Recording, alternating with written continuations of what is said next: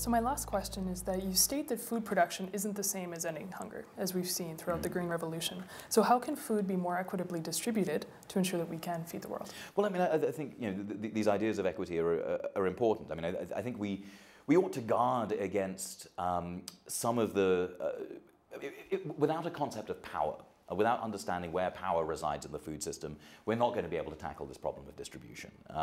We produce more calories than ever before per person, and yet, as you observed, there are 1 billion people who are going hungry. There's a great deal of inequity. We need to be tackling those inequities in power, and it's been very exciting over the past few years to see food, particularly in the global north, climb up everyone's agenda. Everyone's interested in food now, and part of that is because I mean, in part through the 2000s, when people were looking for practical things that they could do, and dissent was criminalized and continues to be criminalized, but growing food and distributing food was an easy sort of low-hanging fruit for political action. And so you have a lot of people very concerned about food right now, and I'm excited by the idea of eating locally and seasonally and what have you, and you have a lot of local food system stuff going on. That's terrific. But it's not enough because, as you say, it's possible for us to imagine a world where cities produce enough food within them to feed everyone, but the people who actually need to eat don't get it. And so what we need is a lot more democratic engagement in the food system to ensure that the right to food, which is on every nation's, at least recognized by every nation as a legitimate human right, that right is respected. And that means policy change at the national, regional, and local levels. There's no one thing that I can say, well, if we do this, everything is going to be great. Because hunger is such a complex issue, there is no one thing that you can do.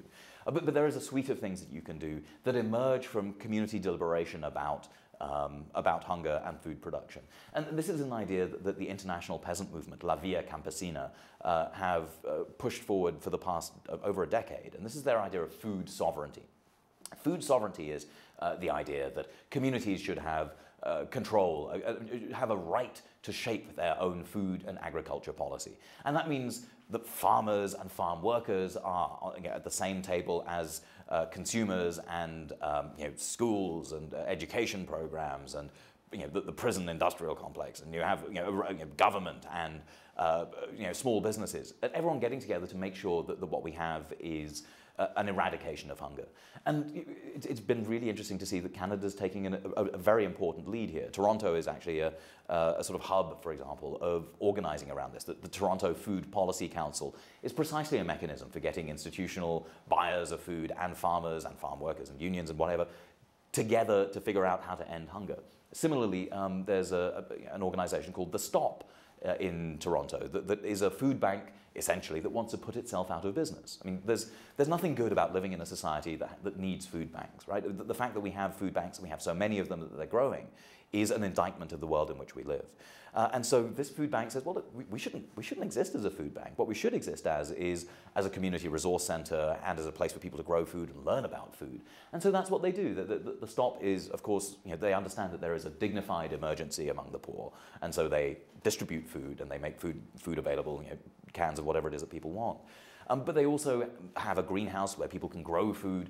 They have a school where, like an edible schoolyard kind of project where young people come in and learn about the food system. And I have to say, I mean, some of the questions I got from them are comparable to graduate level questions I've got from people like you. I mean, they're really amazing kids, an amazing education program. And they are also a community activism center, so that they help people understand what their entitlements are from the government. But they also sponsor and foment social change so that we never need to have food banks in our societies ever again. These are just two examples of the kinds of policy arenas and kinds of interventions that are necessary. But the common thread seems to me that people need to take power back in the food system, whether it's, as we have in San Francisco, banning the marketing of toys in Happy Meals. This doesn't seem like it's about ending hunger, but it is. It's about reducing the power that food corporations have over our diets and over the way we think about food. Everything from that to changing, removing agriculture from the World Trade Organization. These are important interventions, and at their heart, all of them are about confronting power, and that's in fact why one of the slogans for food sovereignty is about gender. It's about food sovereignty as an end to all forms of violence against women. And again, this gets back to this idea of power, about inequitable distribution of food within the home. And again, the figure of 60% of the people going hungry today being women or girls. In the United States, 35% of female-headed households are food insecure. These figures are not accidental. This is the way, again, our system is set up, taking women's labor for granted and underpaying women for 70% of what men get for the same work, for example, in the global north. These kinds of inequities in power matter when we're talking about the food system, and challenging them from the household all the way up to the World Trade Organization is, I think, what we need to be doing to bring that equity back.